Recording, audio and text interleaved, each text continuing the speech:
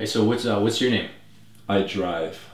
Real human being and a real hero. Real.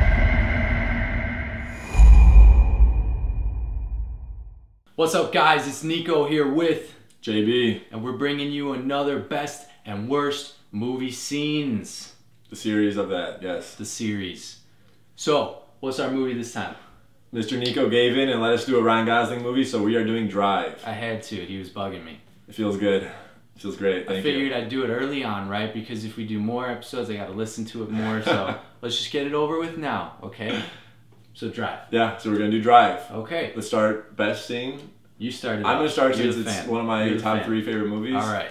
My favorite movie scene in Drive is when Standard gets back from jail and they're having his welcome back party in their apartment, and Ryan Gosling's character is sitting in his apartment by himself, and Standard's talking about how he's getting a second chance, and Carey Mulligan's sitting there kind of like smiling, you know, pretending she's happy, but the song starts playing and it's alternating back between Ryan and her, and we know that in both of their hearts they're only thinking about each other, and that is why that is the best scene. And Ryan's in his room just working on car piece or something. I don't know. Piece. A piece of a car. Whatever. I think that's the scientific A car term piece. for I think it. that's what It's those are called. Car piece. Something he's working on. I don't know what that circular thing is he's working on, but I was always wondering that.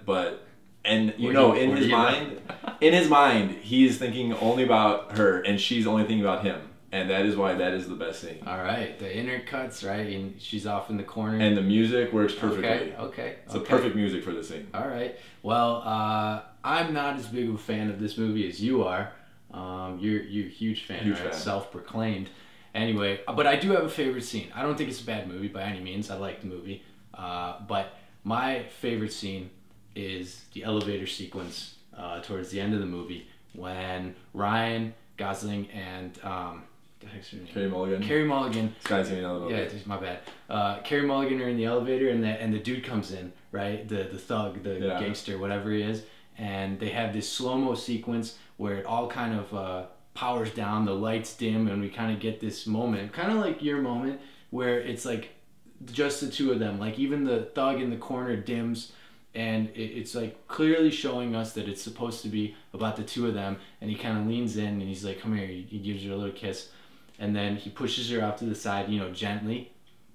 And he just flips around, lights come back on, and he starts destroying this dude in the elevator. Goes a little bit far, I think, for my taste. Like, all right, you've been stomping his head for like a good 30 seconds now. I think that's enough. But the beginning part, the way it dims, like through film cues, through camera work and lighting. The lighting's great. They show us like sure. what emotion is supposed to be going down. There's no dialogue, but I think it translated really well, which is some parts I think did not do that in the film, where they tried to use like lack of dialogue and just film cues. I don't think translated as well. I think this was the one part where they really hit it on the head. It really worked solidly. It's a good choice as well. Yeah. Great lighting in that scene and very emotional also. Yeah, it was. It was. And the music comes in. It all works perfectly to build the mood they were going for.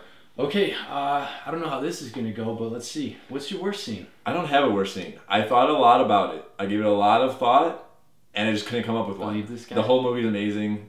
I can't say a worst scene, so I'm going to pass it over to Mr. Niko. How can you not say a worst scene? Well, okay, if I have to say maybe one I thought was a little out of place was maybe when he was just racing in the race car. I mean, I know that was kind of like him trying to find a legit job or something, but it's like establishing his work, I guess. He's a stunt driver. Well, remember because they wanted to like have him do the actual stock car racing. When he comes, it was like out, a pipe Brooks dream. was like, check out this car. Yeah, exactly. Okay. That may be just my least favorite, just because I thought it was a little bit, you know, it didn't really flow as well as I thought. But that would be.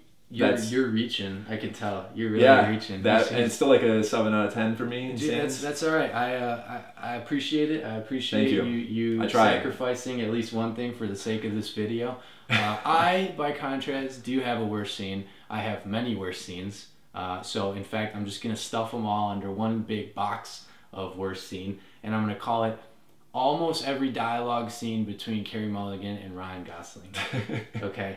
Because here's what I mentioned, the best scene where they finally got the non-dialogue stuff to work But in all the other scenes where they're doing the dialogue and there's supposed to be some transfer of information, they're still relying on the film cues. And in this case, the camera's not doing anything. The background, the location's not doing anything, and the actors aren't doing anything. So what's translating? Nothing. I'm gonna put this out there for you because I respect your opinion.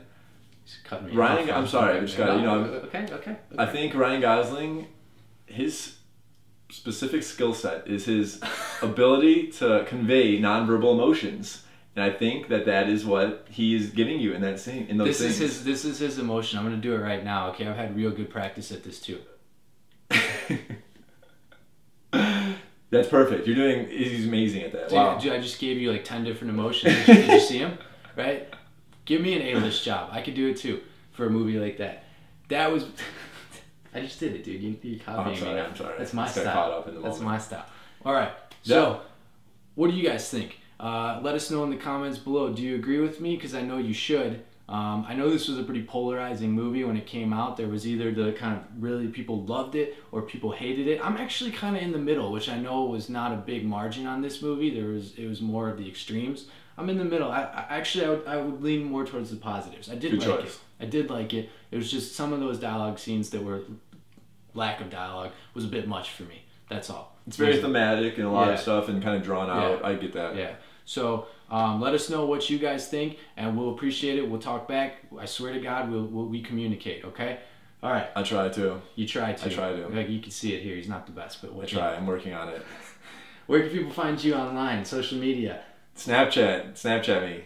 The dopest ghost 7. Snapchat, dude. Maybe my MySpace all is of still our active. 13-year-old girl viewers. I don't want to get in trouble. Really Please don't do that. No. Snapchatting? I mean, that's. Do my MySpace. I'm sure Tom and me still are out there on MySpace. He's got one left friend on there. It's just Tom, right? And I'm at Mr. Niko Series on Twitter. You can hit me up there. You got questions for JB? You can hit me up there. I'll relay them to him, and maybe I'll just like give you my password. That's cool. No, that's not gonna happen. Put them in Serbian. I'm trying to get fluent, so that'd be cool. Yeah, I'll read them. Yeah, if you're not Serbian, learn Serbian. He won't answer otherwise. All right, guys. Until next time, until our next best and worst, we hope you enjoyed. Peace.